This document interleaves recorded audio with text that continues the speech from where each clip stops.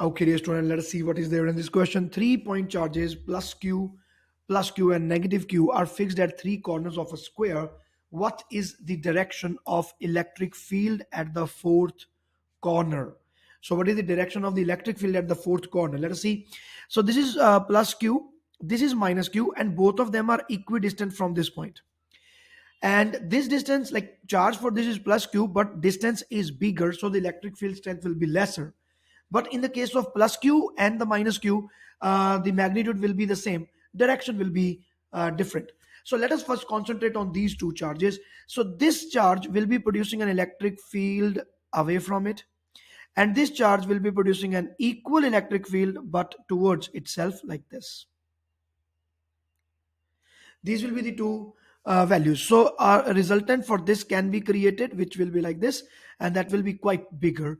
So I can now erase these two. So this is the resulting electric field because of this charge and this charge. And obviously, that is going to be like, because both of them were equal, this angle was supposed to be 45 degrees. So I can clearly say that this is the diagonal here. So this will be parallel to the diagonal. Okay, these two lines will be parallel to each other.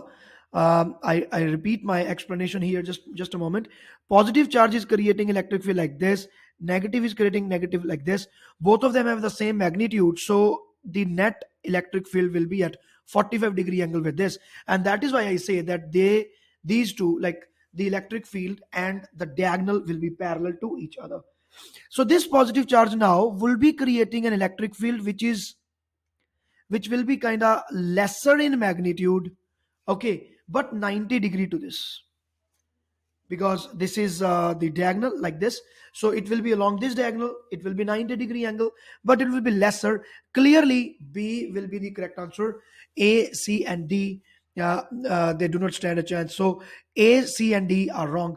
B is the correct answer for this question. Nothing more. We have to think from this point of view only. There is no mathematics involved here. Okay, so this is how we do this question. If there is any doubt, you can mention that in comment section. Thanks for watching the video. Please join the YouTube channel if you want to access the online course, and if you want to access paper 2 questions. And once you join it, those videos do not have the advertisements also, so you can save your time by joining the YouTube channel. Okay, then, all the best. Bye.